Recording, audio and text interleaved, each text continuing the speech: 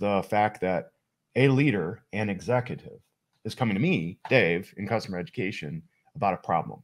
And that problem is, Dave, I hear this all the time. We got to get a certification. We got to get a certification. Okay, why? Why do you think we need to get a certification?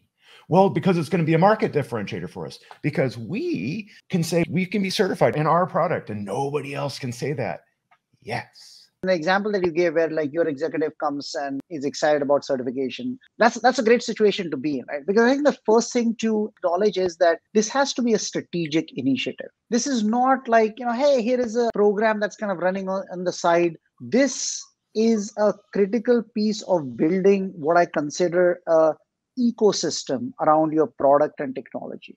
And we have seen the likes of Microsoft and Cisco and AWS do a phenomenal job of building this ecosystem in a way where the end user becomes the evangelists, and now kind of the product takes life of its own. Right? So it's definitely the certification program and investing in it. It is becoming a strategic priority at the board level and at the C level, and that's typically I've seen the impetus of actually investing in it.